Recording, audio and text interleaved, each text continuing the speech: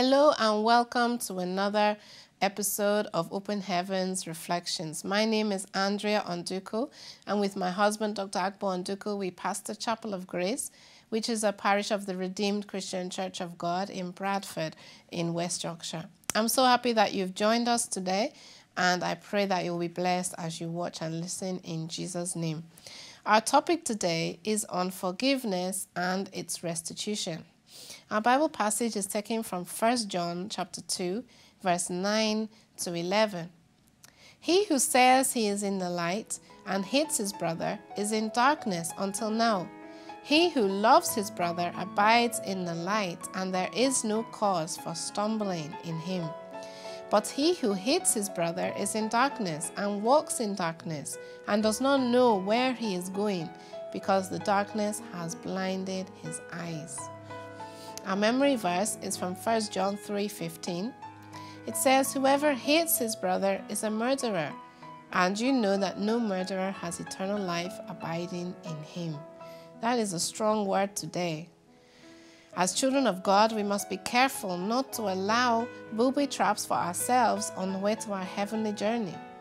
Restitution is one area which our Father in the Lord, Pastor Adeboye, has continued to ring into our ears, because it would be sad to do everything right here and then get to the gates of heaven and be told that we are denied access as a result of a restitution that we have failed to make. A restitution is simply when you make something right that you did wrong. If you have wronged someone who told a lie against someone, please quickly go and make amends with that person. If someone has also offended you, please go and let the person know what he has done to you with the intention to forgive and not to fight. You know, some people will pretend that they want to go and resolve a problem, but in reality, they just want to go for round two. They want to go and settle a score, which could aggravate matters and complicate an already bad situation. Therefore, if you're going to go back to that person, make sure you are going in peace. Just like we learned yesterday, wisdom is the principal thing. In all you're getting, get understanding. Understand when the anger is still all over you, and it may not be the time to go to that person to resolve the quarrel. Wait until you are at peace and let your intention be peaceful. You might ask, but the Bible says we must not allow our anger to continue to the next day. My answer is wisdom is profitable to direct. We can find instances in the Bible when people make amends. The jailer in Acts chapter 16 was used as an example in our Open Heavens daily devotion today. When he released Paul and Silas after giving his life to Christ, he took them home and treated their injuries and gave them decent food to eat. You need to forgive, otherwise your prayers may be hindered, and you'll be blocking your blessings and your access to your heavenly home. We have maintained time and time again that when you are offended and you refuse to forgive, that you actually suffer double jeopardy, because you are hurt and you go further to hurt yourself. The other person has forgotten all about it, and you are the one carrying the pain and the heavy heart around. You don't need that.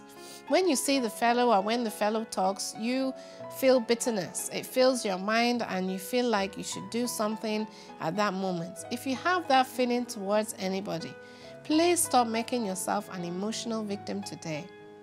Forgive by sorting things out with the person and release yourself from that prison of unforgiveness. Now, you might be thinking, but can't I just forgive in my heart? Can't I just ask God to forgive me? Do I need to go to the person? It is better for you to go to them and resolve it and continue, because you don't know what is going on in the mind of the person, what offense they are holding against you.